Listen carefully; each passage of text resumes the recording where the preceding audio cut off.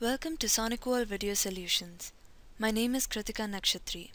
In this video, we will demonstrate how to recover or reset the administrator password on appliances running SonicOS Enhanced. If the SonicWall's admin password is lost, there is no backdoor or other mechanism to bypass the administrator login.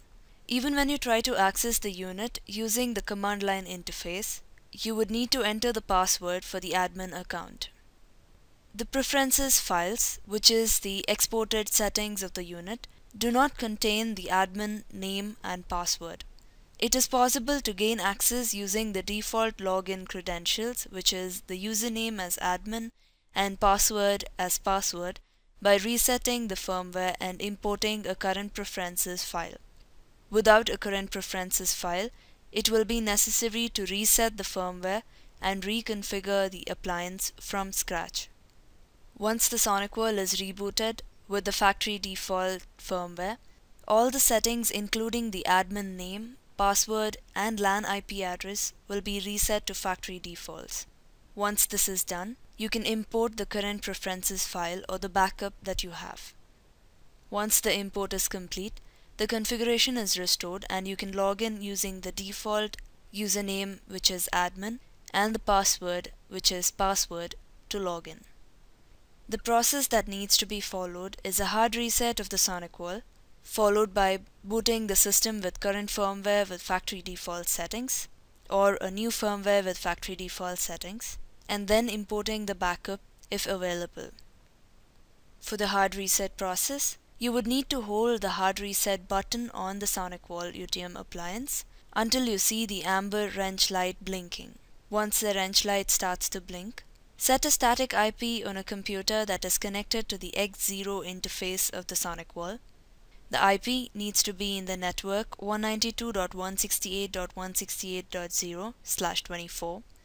On the computer that I have connected to the X0 interface of the SonicWall, I have assigned the IP of 192.168.168.100, the subnet mask of 255.255.255.0, and the default gateway as 192.168.168.168.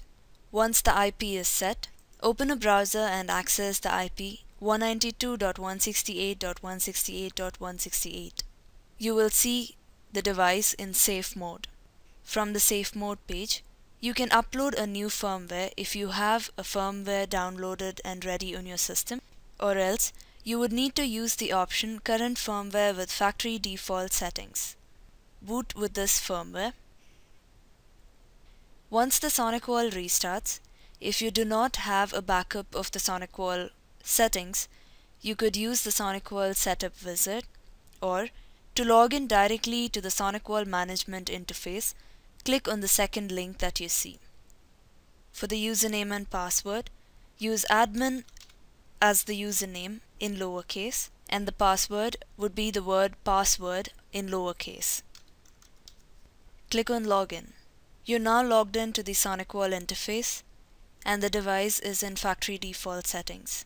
If you have a known good settings backup of the SonicWall, you could go to the settings page, click on Import Settings, and choose the EXP file that was previously backed up.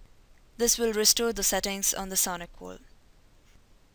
Once the import of settings is complete, you would need to register the device once again, and the password for the administrator account can be changed under System, Administration, Administrator Name. Provide the old password and then the new password as required. To learn more about Dell SonicWall security products, please visit dellsoftware.com/solutions/network-security. For more video tutorials, visit dellsoftware.com/support. I hope this has been informative and thank you for watching this video.